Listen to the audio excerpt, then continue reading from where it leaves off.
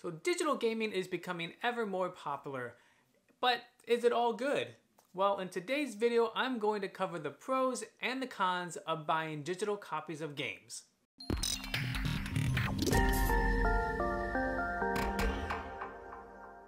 Welcome back everybody, and thank you for being here. My name is Wayne, and please don't forget to hit that subscribe button, and to make sure you don't miss any of our future videos, go ahead and hit that notification bell as well. Okay, so let's jump right into the pros of digital games. First and foremost has to be the convenience factor of digital games. It gives you the ability to buy your next game without even leaving your house. You can do this from the comfort of your couch, at your desktop computer, or even on your phone. You can even simply just go to your console, find the game you want in the store of your console, and then purchase the game and then just wait for the download, and as soon as it's ready to go, you're ready to start playing.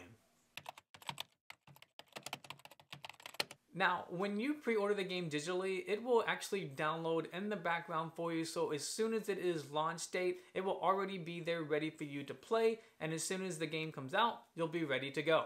So rather than having to go to the store and you wait in line to buy the game, and then you have to drive back home, and then you have to put the disc back into the console and let it install, and then oh wait, by the way, there's also a launch date update that who knows how large that can be, and now you're waiting for all of that to go, and then now you're still waiting, could be hours, in order to finally play the game.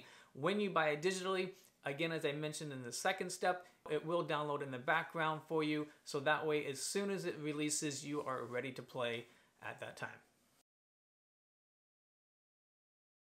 Now, one of the things that I mentioned as a pro to physical copies is, especially if you're a collector, you will have all of these copies to display out for people to see.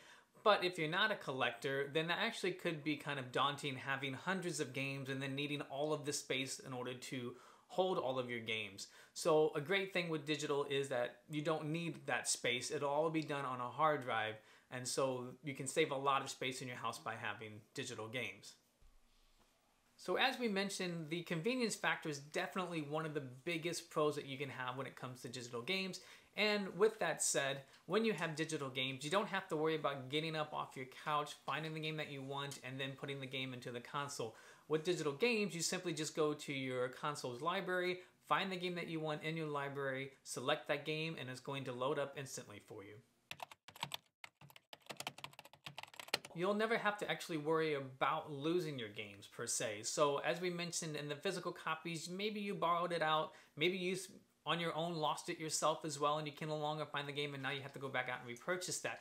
When you have a digital copy of the game, perhaps your hard drive crashed, or you accidentally deleted the game trying to make room for something else, and oh, well, now I want that game back. Well, because you've bought the license to the game, you can simply go back to the store will recognize that your particular gamer tag and account has purchased that game in the past. You just simply need to reinstall the game, and once it's done reinstalling, then you have your game back. So speaking of sharing the games with your friends or other family members, when you buy digital games, you're actually getting 2 games for 1.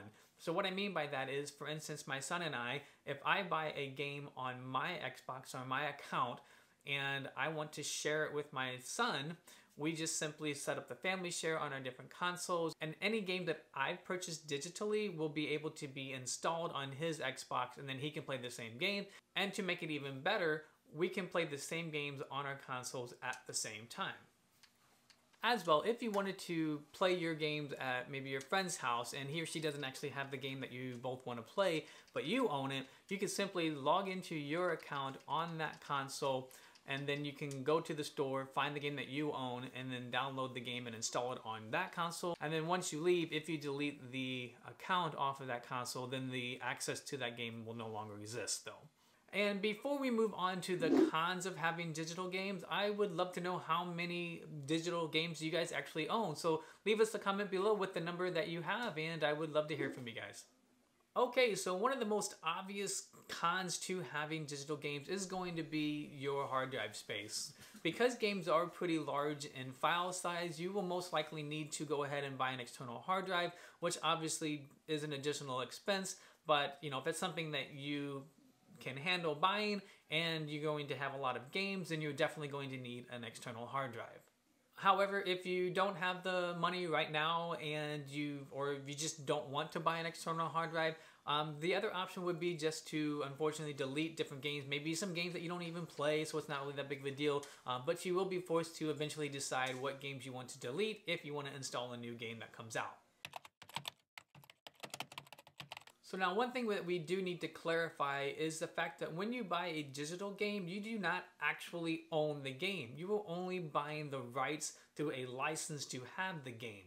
So as I mentioned, if you delete the game by accident and you want to go get it again, the reason that Sony or Xbox knows that you own the game is because they can find the fact that you own the license to, or the rights to have access to that game.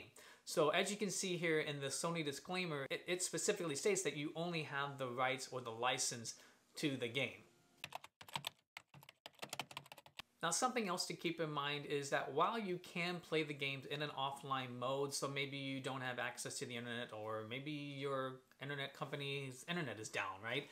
And now you want to play some games while you have some downtime. Well, you can still play these games in an offline mode, but you want to make sure that you are signed into the account that actually owns the game, and then that way the game will recognize that you have the license and access to the game. Let's say that you're tired of playing a game, you're like, you know what, I'd like to recoup a little bit of the money that I spent on buying this game, and so you're like, I'll go take it to GameStop, or I'll go trade, sell it on eBay, or maybe on Amazon or something, and like, I'll just recoup a little bit of the money that I spent on that. Well, guess what? Denied. You can't do that with digital games. So that is definitely one of the cons to having digital games, where if you had a physical game and you got tired of playing it, and maybe you wanted to earn a little bit of money to buy your next game that's coming out, you could just take that game, sell it on one of the places that I just mentioned, and you could have a little bit of money to put towards that. But with digital games, unfortunately, you do not have the ability to do that.